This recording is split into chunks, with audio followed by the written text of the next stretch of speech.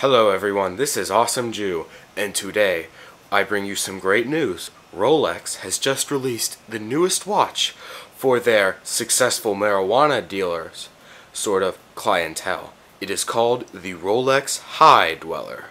It tells you when to take a nap, when to eat Cheetos, and when to, of course, blaze that shit up and smoke some weed.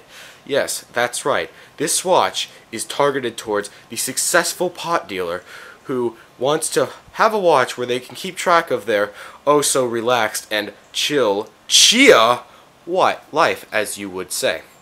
This watch comes with a rotating bezel if you do wish to change up your schedule of sleeping, eating, and smoking pot.